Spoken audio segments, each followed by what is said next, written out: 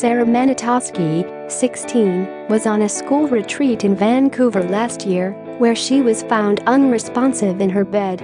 She died of toxic shock syndrome according to province's coroner service report.The 18 from British Columbia was on the trip to Hornby Island off Vancouver Island in March of 2017.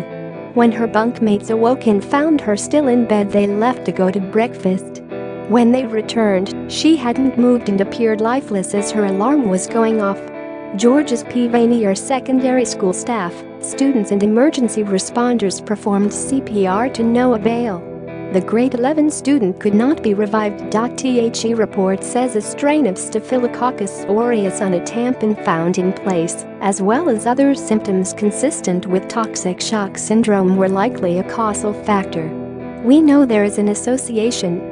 And again, it's very rare," Island Health Medical Health Officer Hoyano told CTV Vancouver Island on Monday.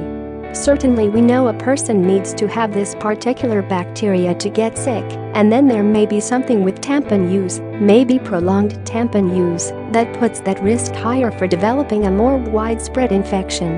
Symptoms of TSS are similar to the flu, with high fever, nausea, vomiting, diarrhea, dizziness, fainting, and disorientation.